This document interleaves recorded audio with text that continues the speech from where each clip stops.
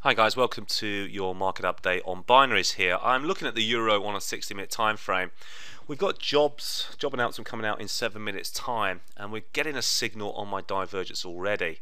So I'd like to see the initial push to go higher here. If we can get to this area here, I'm going to be looking to sell some binaries up at this 133 and potentially have a one-touch binary here at this 132.20 area. So that's what I'm looking to do. We'll take a look at the pricing in IG. 132, 132.20. So have a look at the 133. So this is the ladder that the euro to be above 133 by 8 p.m. If we can get a better price for this, you know, up to the 50s and 60s, I want to sell this bet. Okay, I like to sell it. Also, there's the one touch, which I'm looking for a much better price.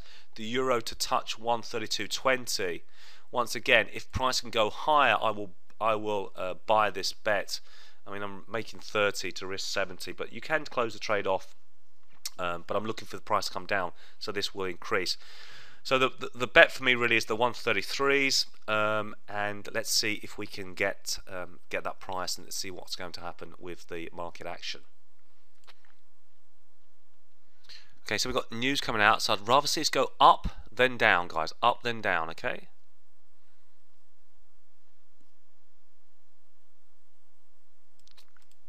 Okay, so it's already going down. We're going to push down here in the euro. Alright, so we're going to push down here on the euro. The divergence is still in play, so I'm looking for this 132.20 to get hit. Just below there, just there. So signal come out before the news. See if we can get that 120. We didn't get the push higher, but the signal was still there.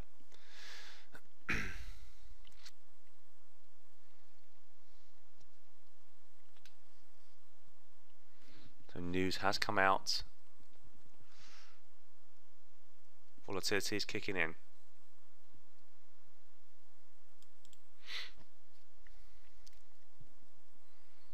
Unfortunately, we didn't get that push higher on this divergence.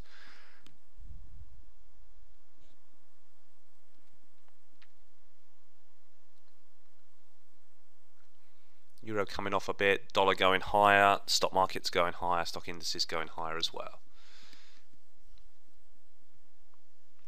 So we just want, if we can just break below this 120, you can see a nice flush to the downside here on the euro.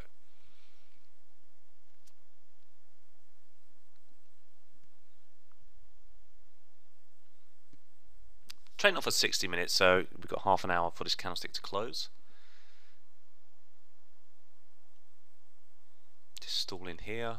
Let's take a look at the Dow. Dow pushing up here quite nicely. Okay, so we're trying to get through again. We've been up and down and up and around, and here we're trying to give it a go again at this 132.20 area on the divergence plane. If we can break through there, next target 131.80ish, just here.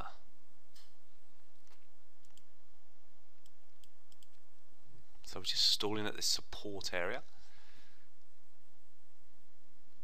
Looks like he wants to go. We've still got divergence in play. Great thing about trading the binaries is that even though if you do put a trade up on trade here for a one touchdown here or here, even if it goes further up here, you're not stopped out the trade. Of course, you can close the trade whenever you want to if it meets your risk parameters. But the great thing about trading with round news is that there's no stops involved with binaries, and you're not going to get faked out the move before it continues in the direction you thought it would go in the first place. So it's a great way of trading on the binaries, especially if you're getting a signal before the actual news comes out, because we're certainly getting that still in play here on the divergence indicator. Divergence, you know, we're trying to go higher, and this is actually saying no, we're going lower.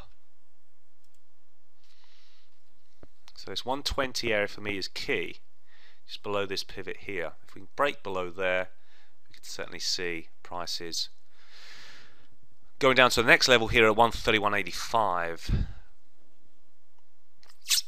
So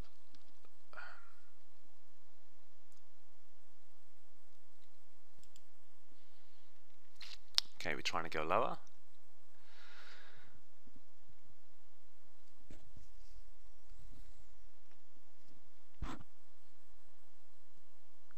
So when you trade in binaries, it's all about the setup first. Take into consideration the setup, and then you're looking for the vehicle you want to trade with that binary and the best risk reward that you're going to get. You know, these brokerage, the binary brokerages, are not silly. They're not going to give you, if they price these binaries wrong. Well, if everyone piles into a binary and they're priced at the same price, you know, they realise then they priced these binaries wrong. But you know, there's ways of getting around this, ways of beating the broker by you know, playing moves, getting best risk rewards when it's opposite to where the trend's going. If you can see things like these divergences. So 132.20, can we trade there? If we can, that'll be great. 23s,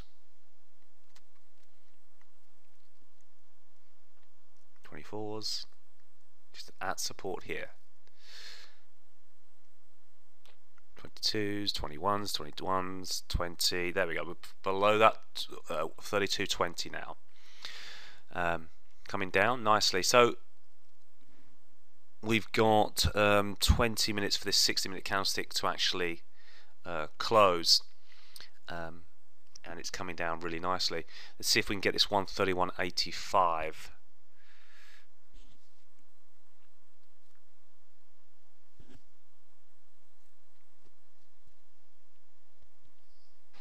So I mean, it's done exactly what if we went for the 132.20s, I think we were looking at something like 30 points on the trade, if I can remember.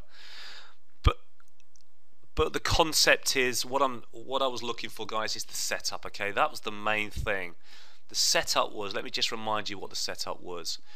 We had this major double top, and these are topping tails in the market here from yesterday on the 60-minute time frame.